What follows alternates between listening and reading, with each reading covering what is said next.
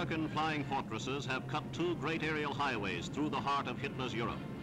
Huge fleets of heavy bombers now fly from Britain and Italy to land on newly established American bases in the Soviet Union. Here they fly over occupied Yugoslavia, over marshalling yards in Hungary, and over airfields in Romania.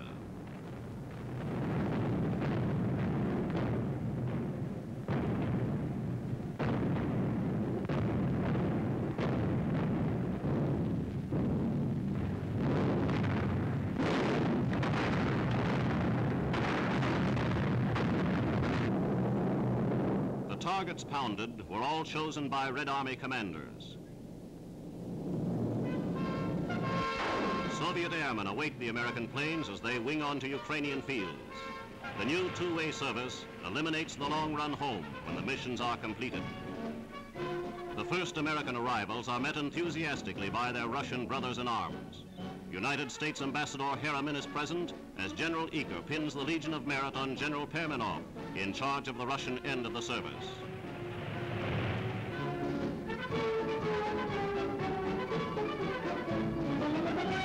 Russian girls have hot food ready and waiting for the American pilots.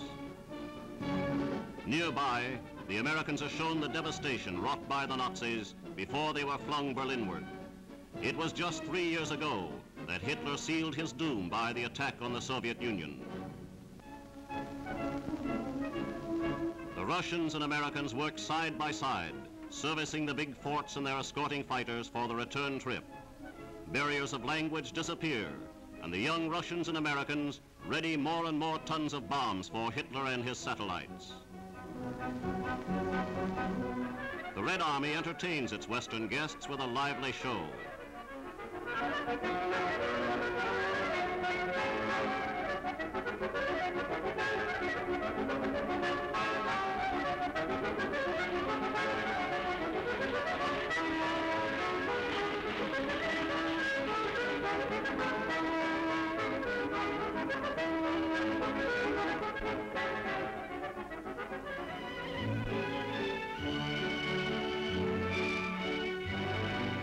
A Russian dance band takes the stage, and United Nations unity quickly becomes social as well as military.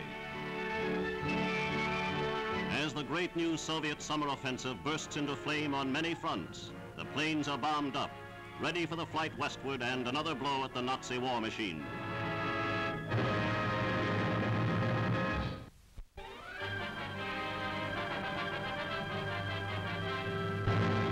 Off the Italian coast, the British Navy carries French troops to the historic island of Elba. General Tassigny is on hand to watch his men embark. These are the same colonial regiments who brought military glory to the French flag by their spectacular breakthrough in Italy. Lying off the coast of Italy, Elba, in German hands, was able to menace Allied sea communications. Its acquisition was an essential part of General Alexander's Italian campaign. German batteries opened fire the moment the French hove into sight, but the resistance was short-lived.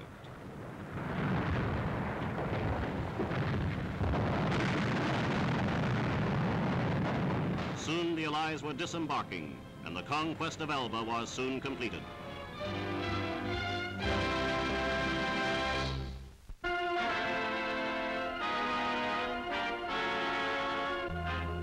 Here are the first censored pictures of Germany's so-called flying bomb.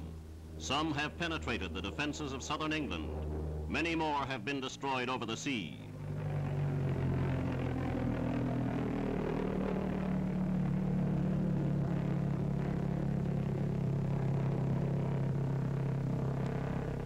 By piecing remains together, Royal Air Force experts learn exactly what the device is and what makes it tick. It is not radio controlled, and once launched, its flight cannot be changed.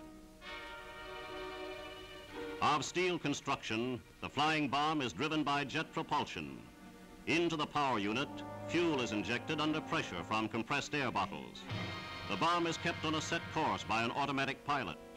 Immediately behind the streamlined nose is a 1-ton explosive charge. Of defense measures, we can make no reference except to say they are being taken. To date, the flying bomb has done nothing to stem Germany's growing defeat. It is fast falling the victim of Spitfires, anti-aircraft guns, and other allied defenses.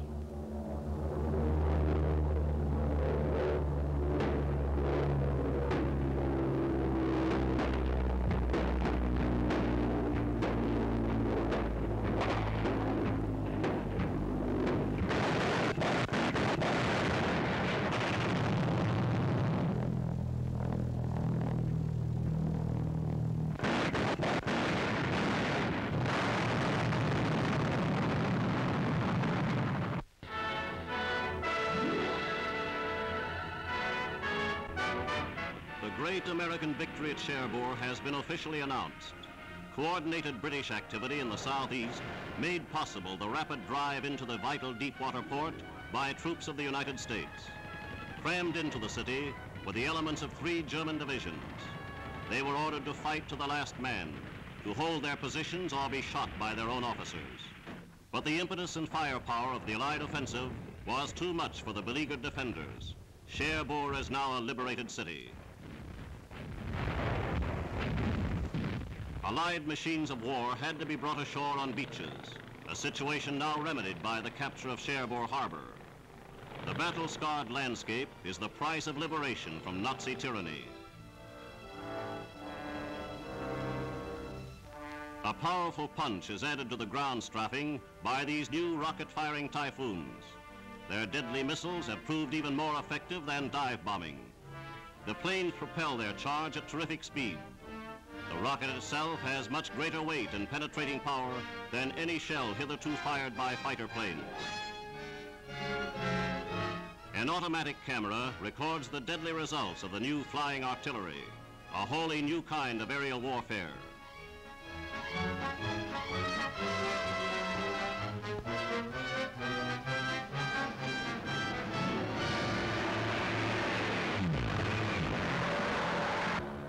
Factories, marshalling yards, and ferries across the River Seine provide excellent targets.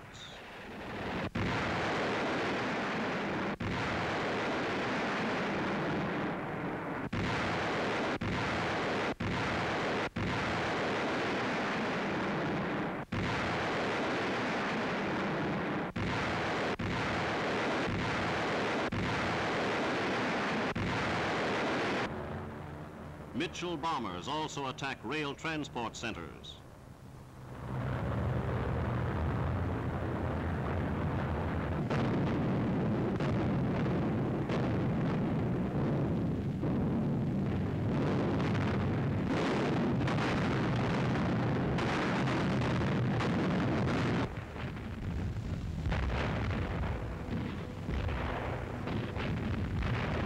The Nazis were left with few facilities to reinforce their Normandy armies. The armed might of America marches on. The forces created since the attack on Pearl Harbor today represent a fighting machine that neither Germany nor Japan can resist. Over the rubble of the battlefield, they drove to their great victory at Cherbourg. They have laid a pattern of conquest no power on earth can destroy. As these pictures were made, 32,000 Nazi prisoners had been taken in the Normandy campaign. This parade of beaten men is but the beginning, the gathering cavalcade of defeat for Nazi Germany.